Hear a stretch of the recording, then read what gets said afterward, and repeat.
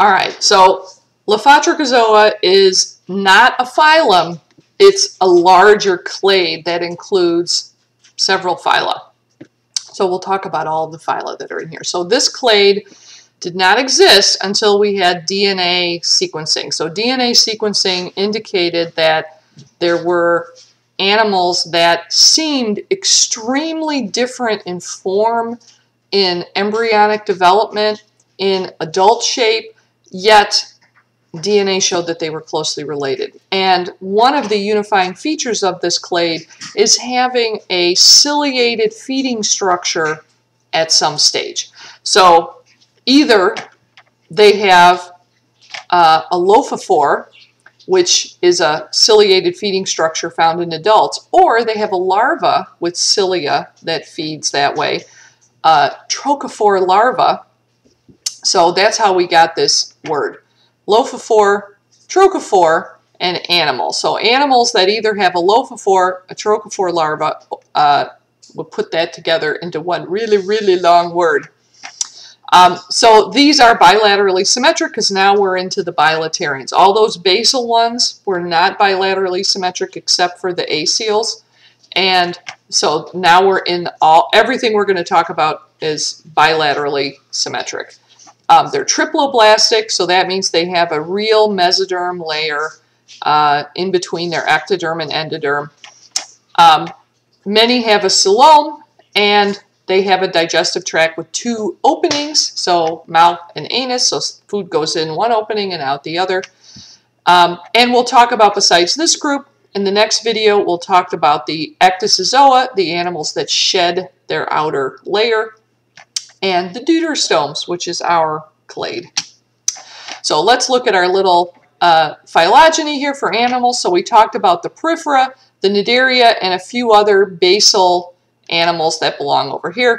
So the Lophotrochozoa and the ecdysozoa are sister clades, as you can see here. And again, all the animals in here, and even a few in the deuterostomes, the phylogenies were extremely confused, and there were multiple different phylogenies when we were just basing it on morphology. As you'll see, there are some commonalities. There are some, deuterostomia is the early development.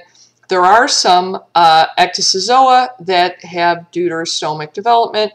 There's at least one ecdysozoa that has a lophophore-like feeding structure as an adult. There are segmented members in all three, so trying to figure out what to base phylogeny on, DNA has really been a saving technique for that. Okay, so here's another phylum that is one of the big nine, the flatworms, platyhelminths, which the name literally means flatworm. Platy is fat, flat, helminth is worm. Most of them are free living, but there are some parasites that are in this group as well. They're triploblastic, but like the name says, they're extremely flat. They're acoelomates, which means that they don't have that cavity. So that means the endoderm, the mesoderm, and the ectoderm are all sandwiched together. So that limits their movement. So the advantage of a coelom that we talked about last time is the fact that all of the tissues and organs can slide past each other, and platyhelminths don't have that, yet they are very successful with 20,000 named species, and probably there's more undiscovered species. Their gut has a single opening. They have no circulatory system. They do have, however, a primitive kidney. So the protonephridia to get nitrogenous wastes out of the tissues, and then it has a duct that leads to the outside. So no circulatory system, a single opening gut, no heart, but they have a primitive kidney-like structure for getting rid of nitrogenous wastes. And gas exchange, they have no gills. Oxygen and carbon dioxide just diffuse. That's why they have to be flat, because they don't have a circulatory system and they don't have any gills or a heart. So gases are just diffusing across the surface of the skin. or the ectoderm, I should say, because it's not really skin in the same sense that we have skin. The best known group of platyhelminths are planarians. Planarians live in fresh water and even in soil, wet soil. They don't have true eyes, but they do detect light, and that's why, you know, people think they look kind of cross-eyed. Those aren't really true eyes. They're just light-sensitive eye spots. They're flat spots that but they can tell which direction the light is, and they tend to move away from very bright light. They have a nerve net that's a little slightly more advanced than the jellyfish have because they have directional movement. They have a head and a tail, and they eat other things. They eat other animals, so they're mostly carnivorous. Their mouth is kind of in the middle of their body, not on their head. And interestingly, they are one of the few animals that can reproduce the rest of the body if you cut them up. You can cut them up into a dozen different little pieces, and each piece will grow a completely new animal. Parasites that are within platyhelminths, tapeworms are one, trematodes are another one, but we'll just talk about tapeworms because that's the more common one to be encountered in the United States. So tapeworms are kind of degenerated, as we see in many parasites. Parasites often lose some of the body plan features and abilities that free-living organisms have because they don't need a mouth to digest and eat food. They can just absorb from the tissues and from the gut of whatever organism they're a parasite in. And that's what the tapeworm is. Each little segment of the tapeworm is really just a sack of reproductive tissue.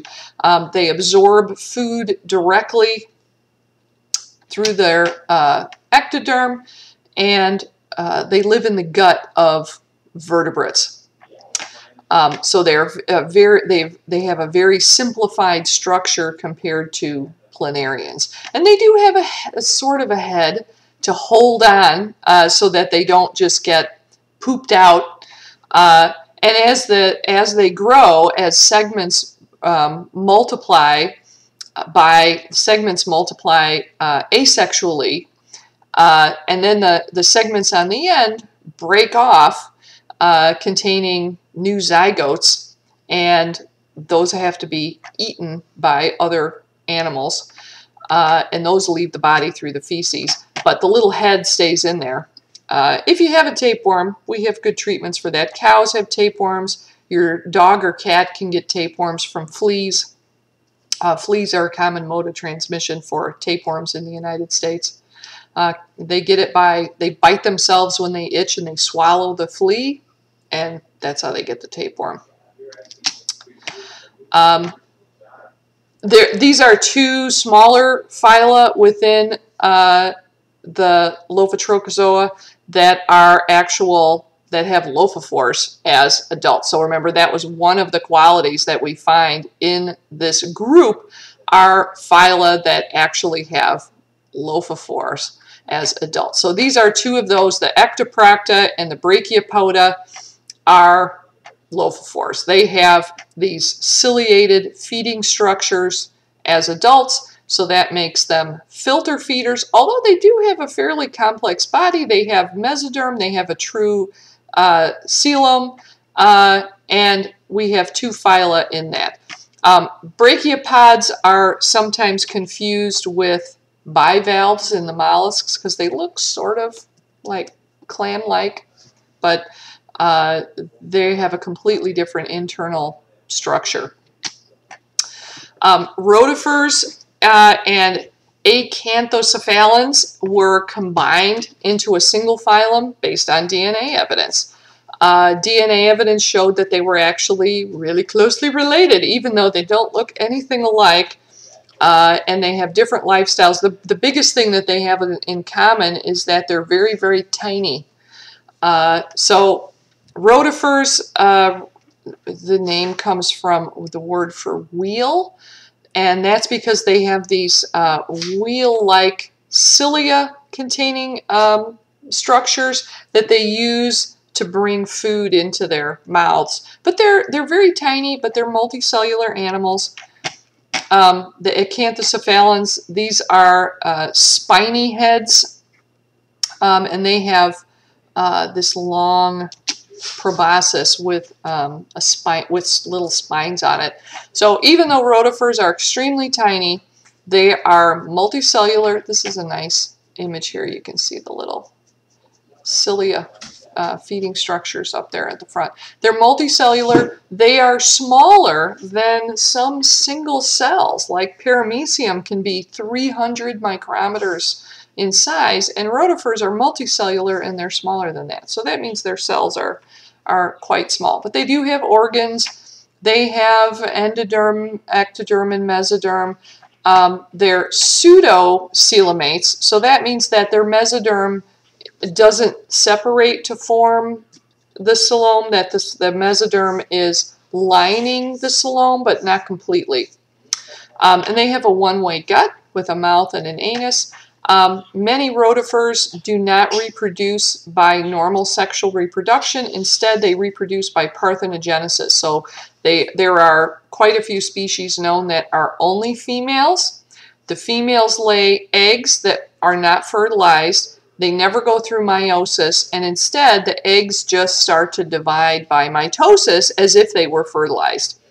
And they can tell from the fossil record that some of these groups of rotifers have been reproducing this way for 50 million years. That we have rotifer fossils that are 50 million years old that are clearly the same species as these ones that are that only have females, and the fossils are also only of females. Some of them mostly reproduce by parthenogenesis, and it only occasionally will produce males. Like if environmental conditions are really bad, they'll produce males and have actual sexual reproduction. So it's kind of weird. Another phylum within this group, Gastrotreca, and here we see the root here that means hair, stomach and hair. So these are the hairy belly worms. Very few species, only 800 species in this group. They're very small, a few hundred micrometers in length, and they're bottom feeders. They live in the mud on the bottom of the ocean and the bottom of lakes. They eat decaying organic matter. You might find them if you take a pond water sample from the bottom of the pond, and they sort of look like, under the microscope, like nematodes, but covered with hair. So this is another one of those small groups. Cycliophora, this was a recently discovered phylum, and other than the ones that have been created using DNA, this is, in the animals, the most recently discovered complete phylum. So a grad student who was in Norway or Sweden, I can't remember, was looking at, was examining live lobsters for parasites. And he discovered this really weird animal living on the mouth of the lobster, and it turned out that it was so weird that it belongs in its own phylum. And DNA has supported that it in fact belongs in its own phylum.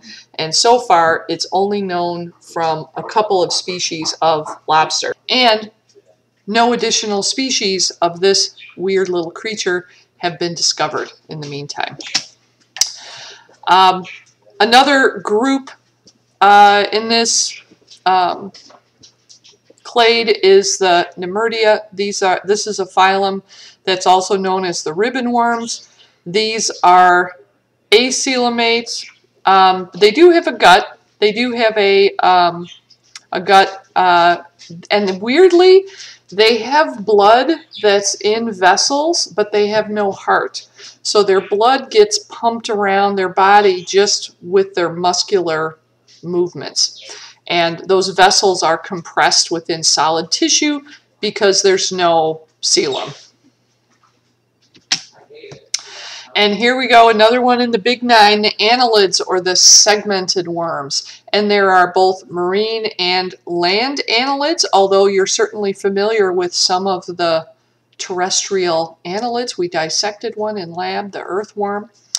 Annelids are coelomates, and their bodies are segmented, which is where they get their name. So annelid means little rings because their segments kind of look like little rings.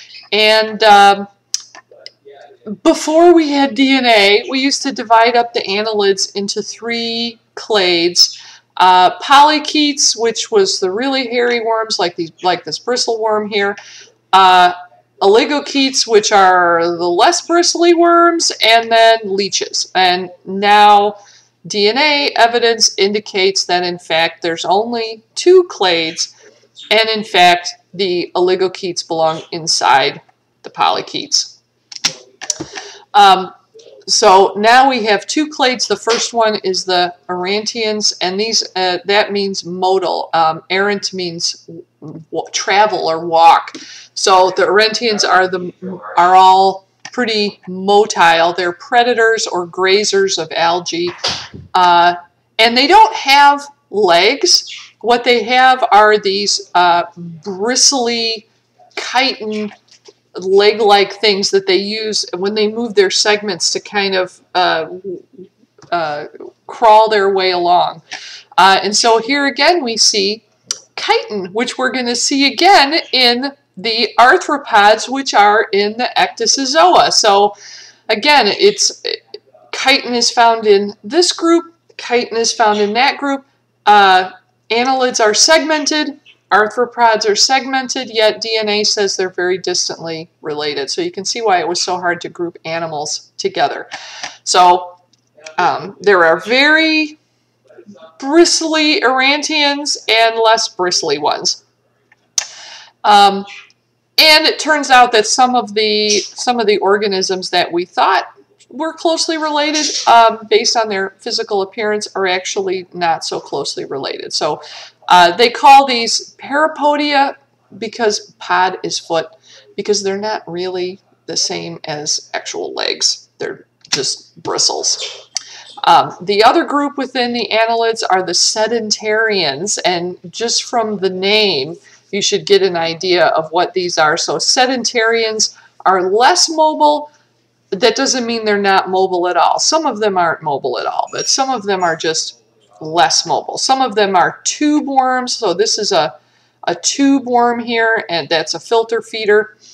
And they have gills. They either have gills or tentacles for filter feeding. But we also have leeches and earthworms in this group, which previously were not thought to be closely related to these tube worms. But DNA says they are closely related, even though now they don't look a lot alike. Leeches are interesting. They're mostly in freshwater, although there are some marine and even terrestrial ones that live in tropical forests. Leeches are predators of both invertebrates and vertebrates. Some just eat invertebrates and kill them, eating them, and some, which was what would make them a predator and not a parasite. And some are parasites that don't necessarily kill their host, they just draw liquids and blood out of their host. Some can prey on humans, but many not. Most of the leeches that you would encounter in a pond, let's say, can't actually drink your blood. They prey on much smaller organisms, and they wouldn't have a way to do it. Although this one certainly could. They also have a chemical that they secrete that prevents blood clotting, which is medically useful, you might imagine. And they've been found, they're still used today. It's been found that leeches are actually better at drawing blood out of really bad bruises that result from surgeries, for example. especially for plastic surgeries, like surgeries on the ear, where it's very difficult for the body to heal those areas, and they still sometimes use leeches after surgery to draw out the pooled blood that's in there to help it to heal better. Earthworms, like the ones that we dissected in class, are also in this group. Even though they're quite motile, they belong phylogenetically with the sedentarians. And they do have tiny bristles that they use to move through the soil. They're not completely slippery, but they're extremely tiny, and you'd need a microscope to see them. You can't see their bristles with the naked eye. Earthworms are hermaphroditic, and again, that means that they produce both eggs and sperm, but they generally don't self-fertilize. They generally trade gametes with another earthworm. Some can reproduce if they're broken apart. Some can only regenerate one half, which isn't really the same thing. Okay. This little video is kind of nice because it actually shows the earthworm mouth moving, which is something that you've probably never seen. Even if you picked up 100 earthworms as a kid, you probably never saw their little mouth opening and closing. So this is kind of cool for that reason. Okay, there it is. See the little mouth? And so even though they seem kind of smooth, they do have a dorsal and a ventral side, so there's a top and a bottom, and the bottom side, the ventral side, does have little bristles, and that helps them to grip the surface and move.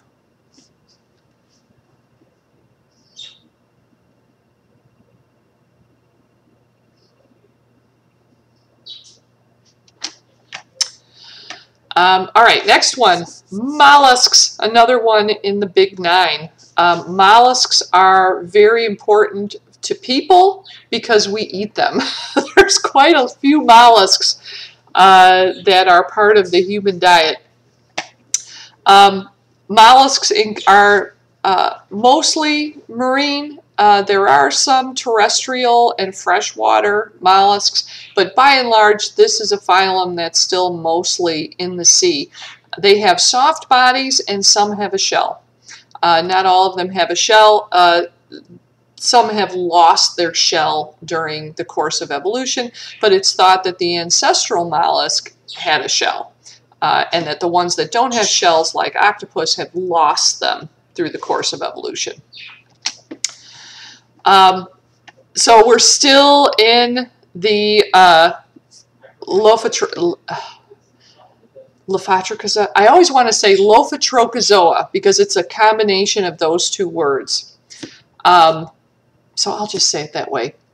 Lophotrochozoa because it's a combination of the word lophophore and trochophore. So here we have, some mollusks do have a trochophore larvae. And this is a snail that has a trochophore larvae, and you can see the ciliated, let me go back to my pointer here. You can see the ciliated feeding structure on here. So we're still in the clade, the Lophotrochozoa. So even though traditionally mollusks wouldn't have been grouped together with annelids and some of these other ones, you know, in some ways we can find similarities between these groups that the DNA evidence says actually are closely related. So our four major groups of mollusks are the chitons, the gastropods, which is slugs and snails, the bivalves, clams, oysters, etc., and the cephalopods, squids, octopus, cuttlefish, nautilus, with the gastropods being the largest group with the most species. Chitons you probably haven't heard of. They're a smallish group, and they are they're sort of flatwormish, but they have hard plates on the top. They move along. They have, if you flip one over, they have a foot that looks sort of like a snail's foot, and they have a radula like snails do, that they use to eat algae off of rocks. But they're very well protected from predators with their flat shape. And they move very slowly as well. They're not very fast at getting away from predators. Gastropods, this is the largest group of mollusks. Almost all are marine, but there are land snails and slugs. You've probably seen slugs in your garden if you turned over rocks as a kid, like most of us did. Some of them don't have a shell, and some of them have a shell only in their very juvenile or larval stages, and then they lose that shell when they're an adult. So generally, if it doesn't have a shell, then we call it a slug, or a nudibranch. Nudibranchs are just pretty slugs. And if it has a shell, then we call it a snail. And the name itself, gastro is stomach and pod is foot. So gastropod means the foot is the stomach. So, I mean, the whole body is the foot of gastropods. Bivalves include, bi means two, so bivalves have two shells, and that includes clams and oysters, mussels, and scallops. Some are completely sessile and don't move as adults. They all have motile larvae, though. And some have some sensory ability. Some have eyes, like this is a scallop. Scallops have some mobility. They'll move to escape predators and swim. And they have eyes. You can see these little dark dots here. Those are eyes on the scallop. They have gills. They're marine and freshwater. Mostly they're marine. And some have sensory tentacles for detecting food. They're filter feeders for the most part. Cephalopods are the most intelligent mollusks. Some say they're the most intelligent invertebrates, which could be true. There's a lot of evidence for that, although we haven't tested all the invertebrates. There are some arthropods that are pretty smart.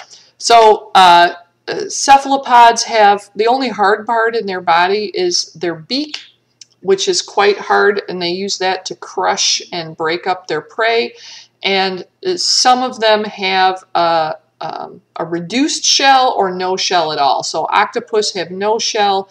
Cuttlefish and squid have an internal shell. In squid, it's kind of soft, and cuttlefish, it's kind of a hard, spongy kind of a structure. That's kind of what it reminds me of. The cuttlefish's bone or its shell. It kind of reminds me of a very porous bone, light bone. And a few have shells. So the nautiluses are most like the ancestral cephalopods. So cephalopod means head, foot. So that is how they look. They look like they're a head with feet coming out of it. And that's their legs. And so that's where the name comes from.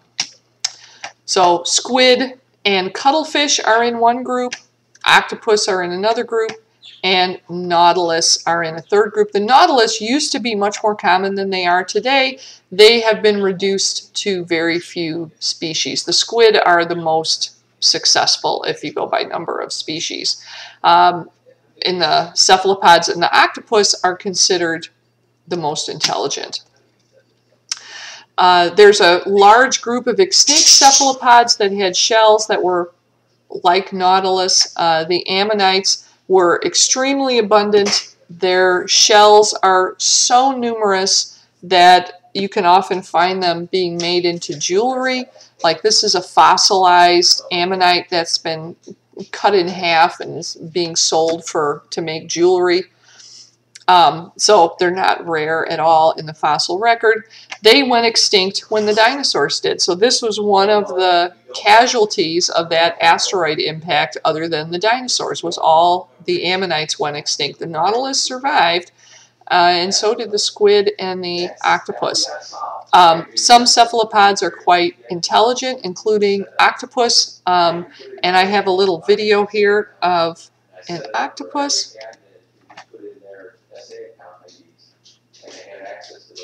I have a question for you. It's a battle between octopus and crab, and who do you think would win? Well, I think octopus. Really? They're bright. They're very intelligent creatures. Well, you could be right. Of course. You would be, wouldn't you? A spectacular scene, really, captured this video in Western Australia. A spectator there. You can see the crab minding its own business when an octopus jumps out of the water and onto a rock. We don't think this has ever been captured before. It then pulls the crab back underwater, and it's not every day that you see an octopus hunting on land, is it, Isa? Scientists saying, though, it can happen near any shore. Very strong, isn't he? It's a tiny octopus, too. And you won the argument, which is quite annoying, so I thought the crab. I'm Max Foster in London.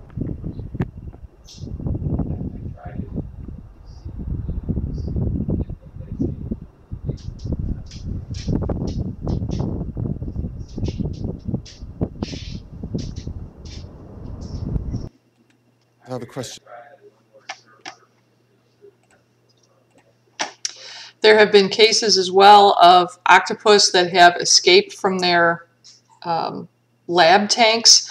There was a octopus that, I think this one was at the Seattle Aquarium, that they were leaving the light on all night. There was a security light that was on all night, and it was bothering the octopus. So octopus can squirt water as well out of their siphon.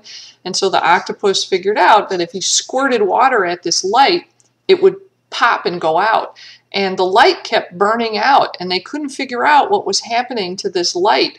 So they finally set up a camera and figured out that the octopus was doing it because he wanted to have dark at night. He didn't want to have a light on.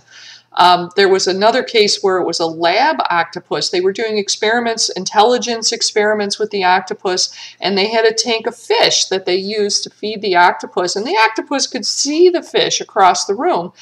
And he started getting out of his tank at night, going across the floor, up into the fish tank, taking a fish, and then going back to his tank. And the researchers thought that one of the janitors was stealing the fish at night. So again, they set up a camera, and it was the octopus was getting out. And very clever that it would go back into its own tank instead of staying in the tank with all of the fish.